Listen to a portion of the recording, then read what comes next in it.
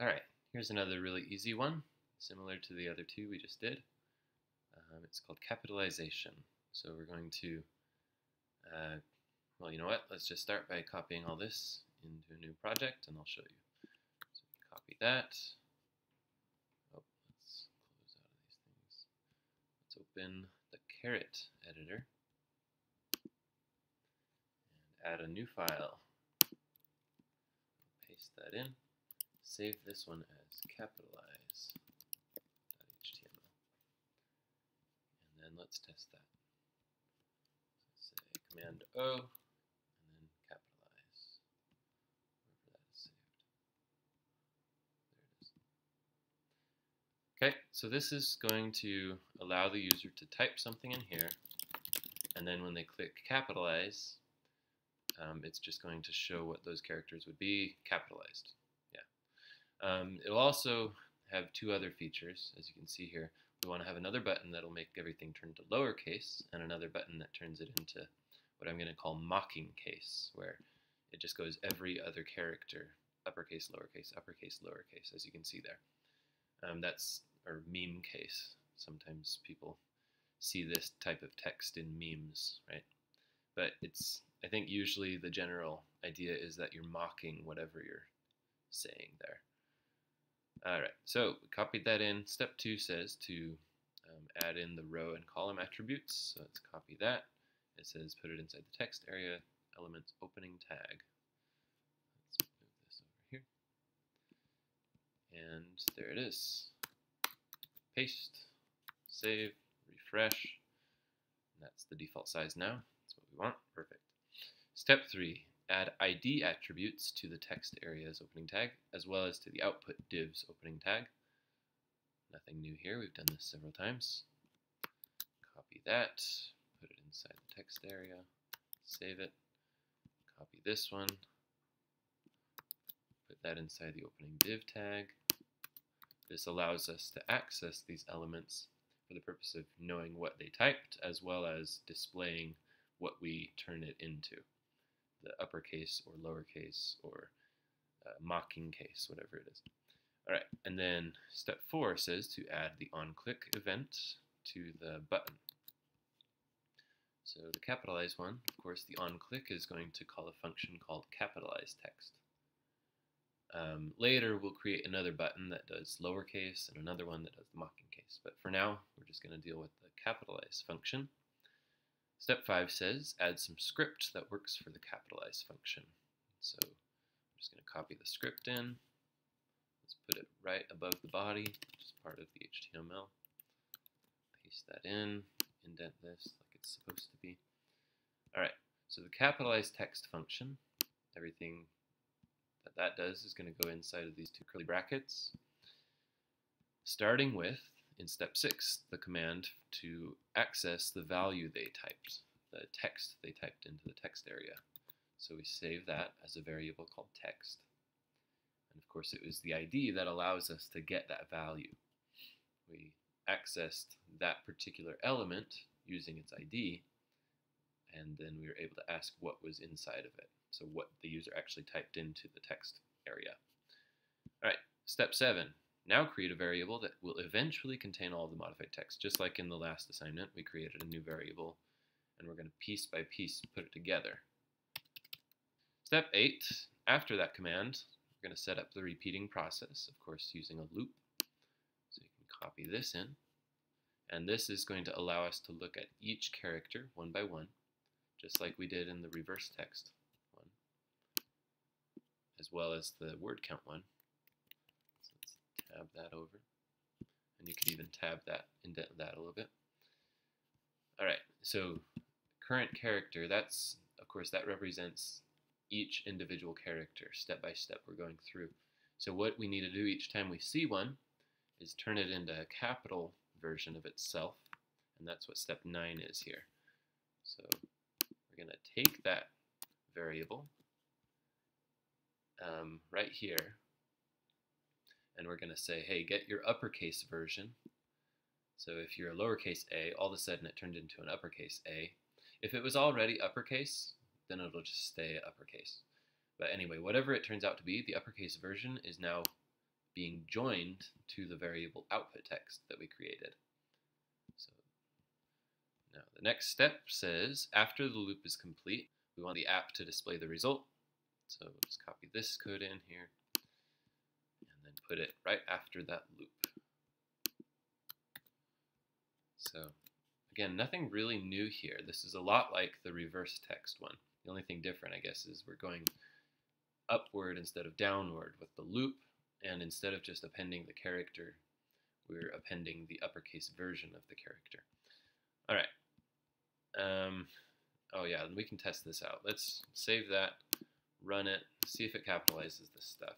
Look below for a capital version of this. And then I press capitalize, and it says right there, look below for a capital version of this. Perfect. All right, so step 11 says we could have just used the uppercase function that we were able to use on each individual character.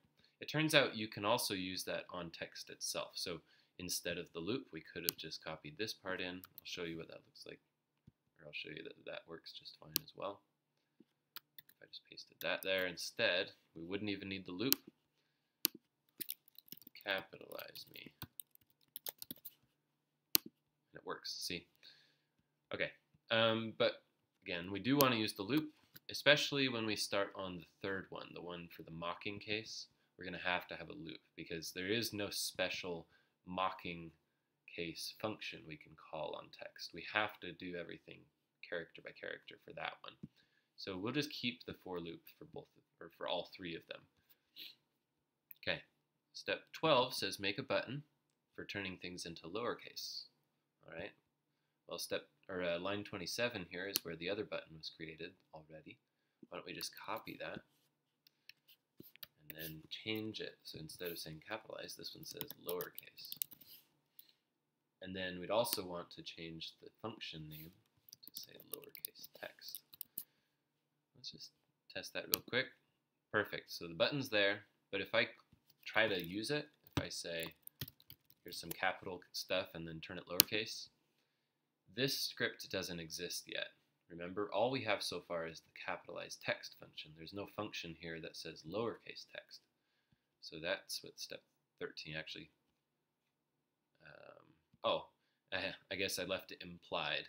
I didn't spell it out for you here, but we need to create a function called lowercase text. Maybe I should add that into the text instructions.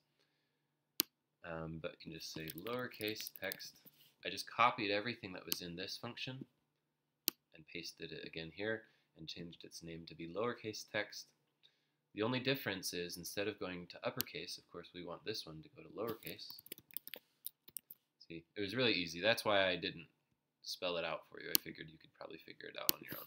So if I say here's some lowercase stuff, capitalize it, it works. Here's some uppercase stuff, capitalize it, it works. Or sorry, not capitalize, lowercase it, it works.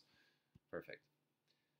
The last one, of course, 13 says make a button to turn it into mocking case. So that'll be easy. The button, you can just copy and paste, change this to say, and you know what? Let's actually do mocking case. So they know what it is. Okay. And we need another function called mocking case. Let's just say mocking case text. And then we'll copy and paste one of these. Change that to say mocking case. All right. But right now, it's not going to work. If I say all that, it just lowercased it because when I copy it and paste it over, it's just set to lowercase everything when I run this function. But I need this to make every other one be uppercase and every other one be lowercase. So uppercase, lowercase, uppercase, lowercase, right? So the easy way to do that is to check if the current position we're looking at, whether that's the first position, second position, third, fourth, fifth, sixth, seventh, however many characters there are, we're looking at each one using its position I. So if I happens to be an even number, like 0 or 2 or 4 or 6 or 8, we could just use that in the even number case, make it uppercase, and then in the odd number case, make it lowercase. So an easy way to check if something is even is to just say, using the mod operator here, which looks like the percent sign, we can just check if when I mod it by the number 2, the value turns into 0, that means it's an even number. And what's actually happening is, remember, this means if you were to divide a number by another number, this will return its remainder. So I, in this case, might be a 7 if you're at the 7th position. If we said 7 divided by 2, what's the remainder? Now, the remainder in that case would be a 1, right? So that would tell us it's not even. 7 is not an even number. But in the case where I is 6, 6 divides by 2 evenly, right? There's no remainder when you divide 6 by 2, so it equals 0 in that case. All right, so what that tells us is if this condition is true, we know it's an even number, and then we can make an else case. When that condition is not true, we know it's an odd number. So if you'll just copy this stuff in here, and we can put it just right here. Let's indent this. And instead of always appending the lowercase version, of course, that's not what we want to do. We only want to do that if it's an odd number. And it doesn't really matter which one is which. You could choose to do that for the even numbers and choose to do the other one for the odd numbers. And then we want to have the opposite for this, right? If it's an even number, make it an uppercase character. All right, so we're finished. If we run that, it should work.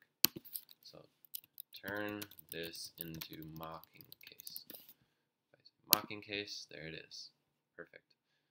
Lowercase, there it is. Capitalized, there it is. Cool. So you can turn that in, submit that HTML file.